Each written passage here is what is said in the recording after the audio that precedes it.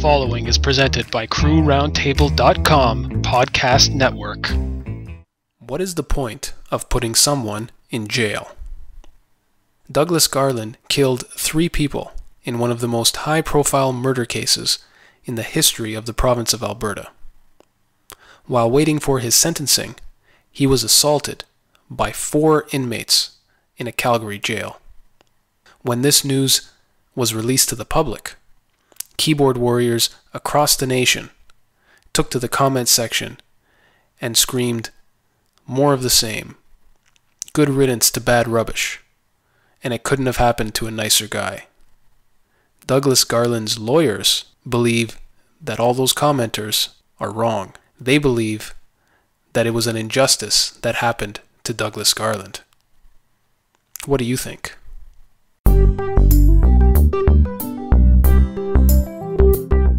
Welcome to Hot Takes with Gino, an informal discussion of topics affecting those living in the Greater Toronto Area.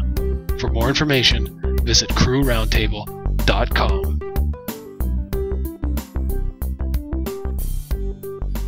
Welcome back once again to the latest and greatest episode of Hot Takes with Gino, proudly presented by the Crew Roundtable Podcast Network. Please head over to crewroundtable.com where you can subscribe to this show and the flagship Crew Roundtable. Please subscribe, rate, share, and review wherever you get your podcasts. For today, we are going to be discussing a triple murder case that took place in Alberta. Now, normally on this show, we try to focus on issues that take place in and around the Greater Toronto Area, but this show and this particular topic, once we get down to the bones of this topic, I believe that this touches on something deeper than just a general geographic location. I think this speaks to the sensibilities of Canadians.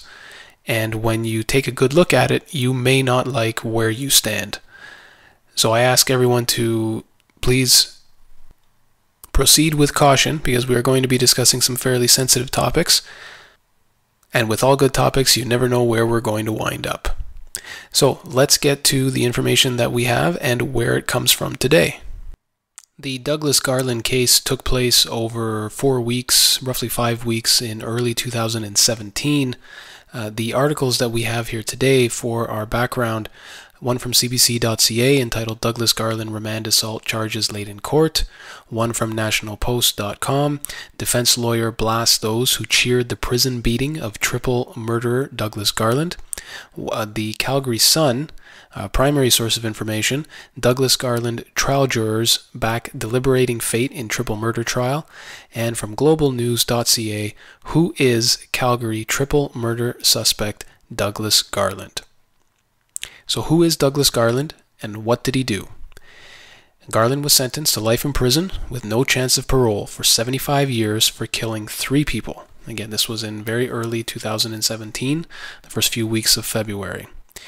It took jurors 8.5 hours over 2 days to find Douglas Garland guilty of killing a Calgary couple and their little grandson. And the grandson is where this story takes a turn for the ultimate worst, and what many believe leads to the beatings that Douglas Garland is going to receive in jail, pretty much for as long as he's in jail from this point on.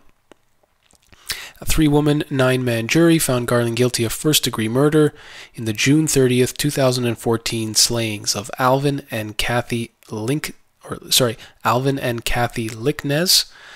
They are the grandparents, and 5-year-old Nathan O'Brien. Nathan was over at his grandparents', Alvin and Kathy's home, for a sleepover. And it could have been worse. There was another child who was supposed to be there as well, but then the other child decided they did not want to spend the night. So you can just imagine the tragedy in that family if something like that would have happened, as if it's a simple calculus where you can say, well, 1 is better than 2. But imagine having 2 children killed by this lunatic. In the court, relatives sat quietly as the jury foreman read in guilty verdicts for the killing and dismemberment of Alvin and Kathy Licknez. But when the foreman read the final verdict of first-degree murder in the death of the grandson, Nathan O'Brien, those in the courtroom gallery could not contain themselves. There were cheers, after an emotional 5 weeks of courtroom drama, where everyone in the courtroom had to sit through the grisly details of how Garland killed these people. And they were killed over simply a business deal that went sour, some petty business dispute. The theory that the prosecution put forward, so it wasn't just a simple murder case. The theory that the prosecution put forward was that all the victims were taken from their home alive and transported in the back of Garland's pickup truck to the Airdrie farm that Garland shared with his parents. And it was at that farm where they were killed. They were likely tortured before they were killed. And after killing these people, the bodies were carved up and burned in a barrel. There was DNA found all over the farm. There was a child's tooth that was found in a barrel.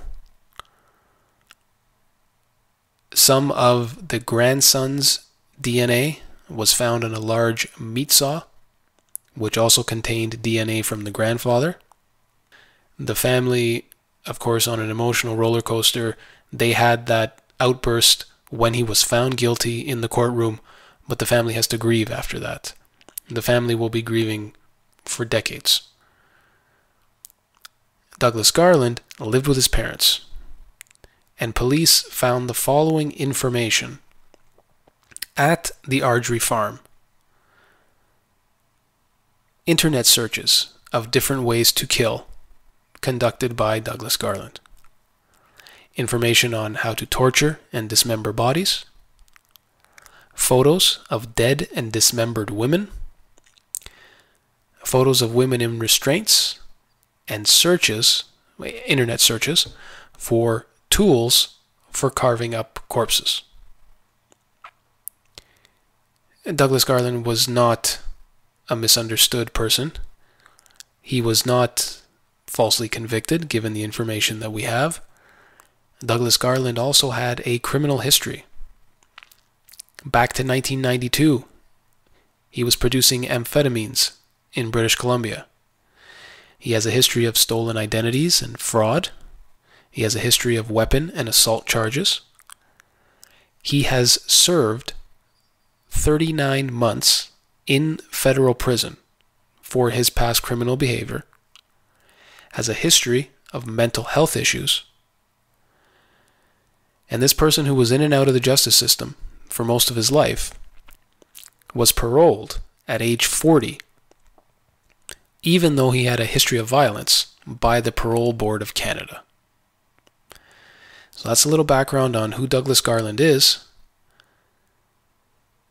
what happened to him in prison while he was awaiting sentencing.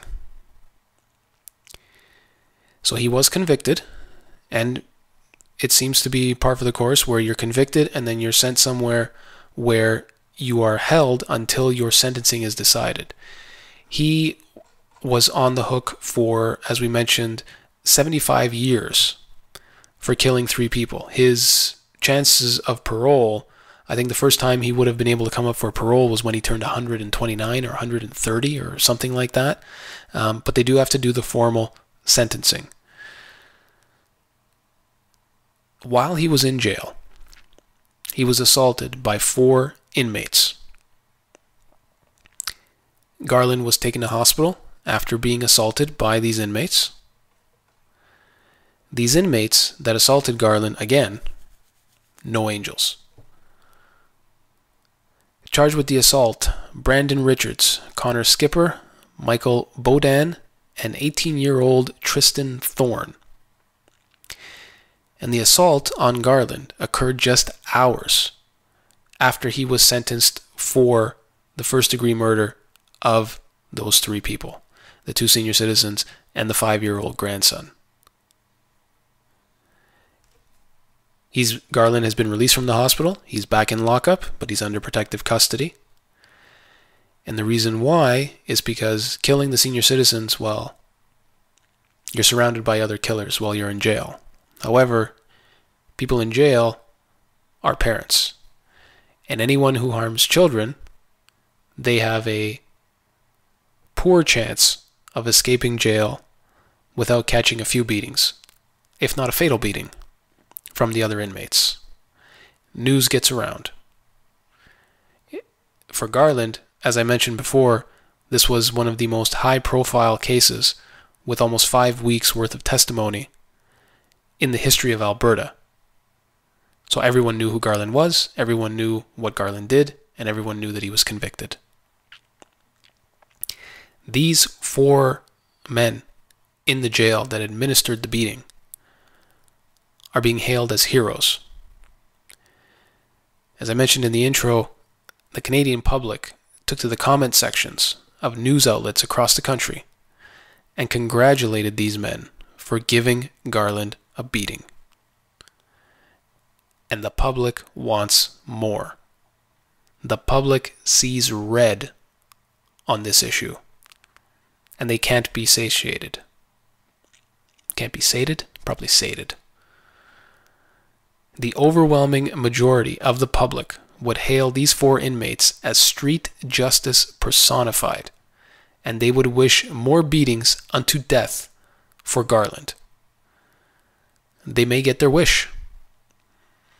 Garland is back in lockup. It could happen again. Will Garland be in solitary confinement like Paul Bernardo for the rest of his life?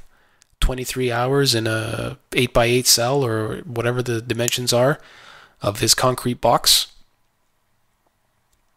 Garland has already been in prison for an extended period of time. Would the state put him in general population to be killed? These 4 avenging angels that administered the beating, they're not angels. Just in case you think that these are good thieves in the night. For example, Skipper was accused of 13 other offenses, including sexual assault, possession of a controlled substance. Richards was charged with 8 other crimes, among them assault with a weapon and uttering threats. Bodan, convicted of breaking and entering, mischief against property, and possession of a controlled substance and breaching probation. So these men that administered the beating, they're not angels. Are these the people that we want carrying out vigilante justice when the people of Canada see red and demand more? This led to the reaction from Douglas Garland's lawyers. His defense lawyers condemned the beating of Douglas Garland and the fact that it happened in a Calgary jail. In this jail, we have inmates who are appealing their sentences, so people who are convicted, but we also have people who are awaiting trial. So we have people in the jail who are not convicted, and they're in the general population with the convicted felons. The defense lawyers lamented the comments on social media celebrating Garland's beating. Now, these are the defense lawyers, so you would expect them to say this, but we have to look at the reasoning behind why they are saying this. Yes, they have a bias, but does that take away from their overall position? One of Garland's lawyers stated, convicted or not, he's entitled, so he being Garland, he's entitled to protection and basic human rights, even if he didn't show that to his victims. If there's members of the public who think, yes, that's good, I'm glad this happened, or whatever they may think about it, they are absolutely, totally wrong. It's not what we should ever expect should happen in a Canadian jail. Is that true? Should we expect this to happen in any jail? Forget about, I don't know why he threw in Canadian jail, but should we expect this to happen in any jail? Jails are full of bad people who did bad things. What do we care if they turn on each other? His defense lawyers continued saying that Garland was being held in an area that should have been safe and called the attack disappointing, noting that Garland had been in custody for over 2 years awaiting trial without an incident. So remember, the murders happened all the way back in 2014. Garland apparently was the was the only ever suspect on the list of suspects. And they were accumulating evidence at an incredible pace, enough so that they could keep him locked up for 2 years without a conviction. Now, Garland did not suffer any serious injuries as a result of the beating, but we have to ask, was Garland put in this position on purpose? Why was he left alone with these 4 prisoners? Why was he not sequestered from the general population, as this is one of the most high-profile murder cases in the history of Alberta, involving the death and brutal circumstances of a 5-year-old child? These circumstances were in the news for weeks. Everybody knew those who harm children are not treated well in jail by other inmates, and this is a known fact. Douglas Garland would be an obvious target for violence from other inmates. If you were charged with a crime, and not convicted, mind you, just charged, you would not expect to be put into general population. Now, Douglas Garland, with some unique circumstances, was held for over 2 years, where he was safe, and nothing happened to him in a jail or a holding center or whatever institutions he was in while he was awaiting his trial. And then upon conviction, he was left alone with these 4 men in jail at their mercy. We can't help but wonder if there was some sort of ulterior motive, or if this was somehow planned by the authorities. And this is what we get when the public seems to condone vigilante-style justice. We must ask, what is the purpose of jail? Is it there to rehabilitate? Or is jail there to impose further punishment along with the loss of certain freedoms? So you're already put in jail. You've already lost certain freedoms. You've lost your freedom of mobility. You've lost some of your privacy. You've lost everything where now you are constantly being watched. You barely even have possessions. You're essentially a ward of the state at this point. Is the jail there to inflict further punishment? Losing those rights is the punishment. But is there some physical component to the punishment that needs to be meted out? Do we, as a society, need our pound of flesh from the convicted felons, even if we are not strong enough as a people to do it ourselves? Do we crave capital punishment and martial law with physical pain in addition to the mental anguish and loss of freedoms one goes through to pay their debt back to society by serving time in jail? What kind of society are we if we rely on the inmates to dole out justice? If we, in effect, condone this behavior, like all those people calling for more blood in the Facebook comment sections, waiting for Garland to get a second round of beatings, and a third, and a fourth, in perpetuity. A very small handful of those commenters, I would argue, and I would place good money, that a very small handful of those commenters, seeing red and calling for blood, would actually raise a fist to Garland's jaw. But they cheer the very bad people who do just that. Well, some people may argue everyone in jail is guilty of something. Let the animals sort themselves out. This is not true. I personally know of a situation where someone was put in jail by the province of Ontario. So let's bring this back to in and around the GTA. Someone was put in jail by the province of Ontario for almost 2 weeks. In general population, was threatened with physical violence, held for almost 2 weeks with no contact available to friends or family, and this person, to this day, has still not been convicted of a crime. There were charges, yes, and this person was eventually released on bail, but a holding cell should be different from general population in full-on jail. and there should be provisions to move people through that system as quickly as possible. If someone is not convicted, the state should not be allowed to hold you for a seemingly indefinite amount of time with no repercussions for the state. So this person, once again, not convicted,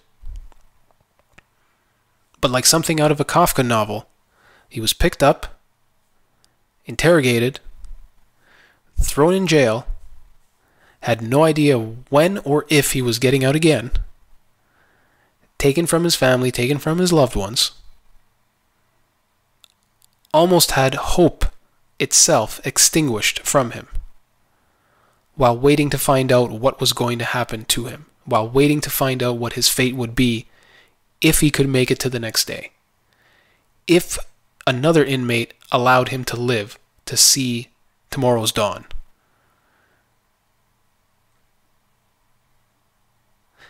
The day that we hand over all power to the state with no oversight is the day that we all lose. I'm sure everyone has heard the old saying, you can't fight City Hall. It's true. The state is so incredibly powerful in relation to any one individual, no matter how rich and powerful that individual may think that they are, against the almost limitless resources of the state. Everything pales in comparison. The vast majority of the public, of the general public, do not have the means to fight the state. So this person was thrown into a jail in the Greater Toronto area, and they were stuck there for 2 weeks, and they couldn't say or do anything about it. Any one of you within the sound of my voice could be taken from your home in 2017. Think about this. You could be taken from your home in 2017 and kept by the state for an indefinite but substantial period of time without a conviction and put into general population with convicted felons. And then you deal with all the fallout from being in jail. You deal with your employer. You deal with your family. If you get out and you don't catch a beating, well, no harm, no foul. You can't sue the state for anything. Is that right? You must have done something bad because you're in jail, right? This is insane. Jail is supposed to be for rehabilitation. You lose your rights to privacy and freedom, but you don't gain rights to physical beatings and torture. People in jail are already at their lowest, at their weakest, and a society is judged by how they treat the weak in that society. Jesus said, whatever you do to the least of my brothers, that you do unto me. How we treat prisoners shouldn't be in a 4-star hotel. Don't get me wrong. I'm not saying that we set these people up and pamper them. But it can't be a death camp either. If the goal of prison is to punish, then break out the medieval torture devices, have the state administer the beatings, and be honest with yourself that you want criminals to suffer without end for breaking the law. If the aim of prison, on the other hand, is to rehabilitate, then we have to pay more attention to the cracks in our prisons where this vigilante-style justice is observed and encouraged by everyone lacking the stones to get their hands bloody and rip off their own pound of flesh. And on that happy note, once again, we come to the end of the latest episode of Hot Takes with Gino. I encourage everyone, please head over to crewroundtable.com where you can subscribe to this and the flagship podcast, Crew Round Table. Please subscribe, rate, share, and review wherever you find your podcasts. Take care of yourselves, everyone.